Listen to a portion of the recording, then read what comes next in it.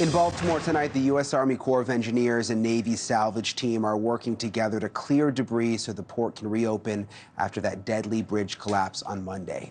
New video sent to us by the Department of Defense shows dive crews getting ready to jump into the water and using sonar to look for any submerged vehicles and other debris that needs to be moved. The bridge collapsed after a cargo ship hit a pillar. The NTSB says the investigation into the incident could take up to 2 years.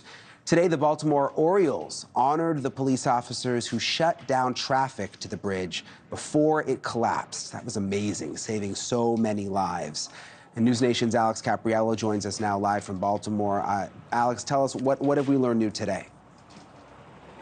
Well, Brian, I can tell you the NTSB has been on board that vessel all day long. What they are doing right now is interviewing the 23 crew members that were on that board, 21 of them which belonged to the ship, 2 of them which were pilots helping them navigate out of the channel. They've essentially been quarantined on that ship since it crashed into the bridge early Tuesday morning.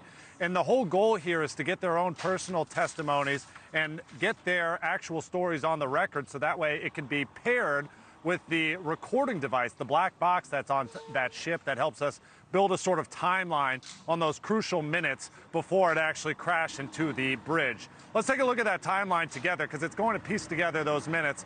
At 1:25 in the morning, alarms could be heard going off all across the ship. 1 minute later, you can hear the captain and the pilots giving directives to try to right the path of the ship since it was off course. About 30 seconds after that, a series of Mayday distress calls went out. That's what actually alerted the authorities on the ground and on that bridge to stop the traffic. 30 seconds after that, an order to drop anchor, but as we know, it was just far too late for that. 30 seconds later, the ship loses all power. And then just a minute and a half later, 90 seconds only, 90 seconds for those first responders to get everyone off that bridge. That's when the actual collision occurs. We know what happens after that, that dramatic video of the bridge collapsing just within seconds, and of course, sending 8 members of that work crew down to the ground, 2 of them surviving, 6 of them either dead or unaccounted for at this moment. Yeah, it's still amazing to me that the police were able to get there in 90 seconds and stop some of the cars from going over the bridge. You imagine how much worse this could be. And I noticed in the video from right after it happened, you could see that the anchor was down on the ship, which after you went over that timeline makes more sense. They were obviously trying to slow it down. Officials, you said, moving from recovery to salvage mode. Any idea how long all this will take? Because obviously it's a very important port there.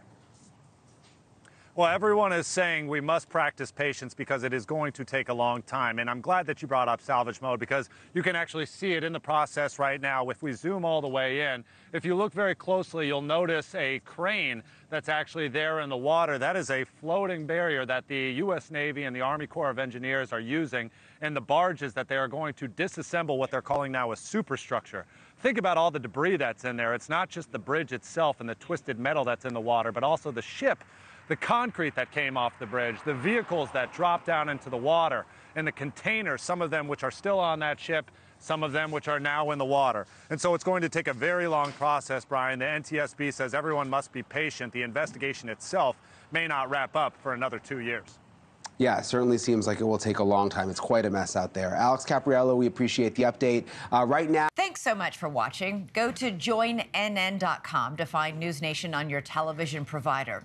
And don't forget to click the red subscribe button below to get more of NewsNation's fact-driven, unbiased coverage.